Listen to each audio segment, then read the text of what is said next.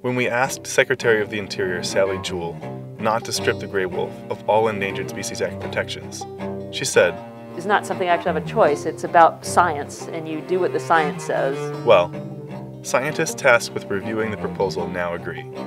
The wolf delisting rule does not currently represent the best available science.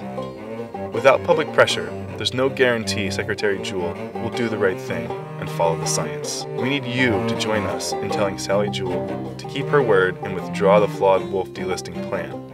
Visit wildearthguardians.org/standforwolves to take action today.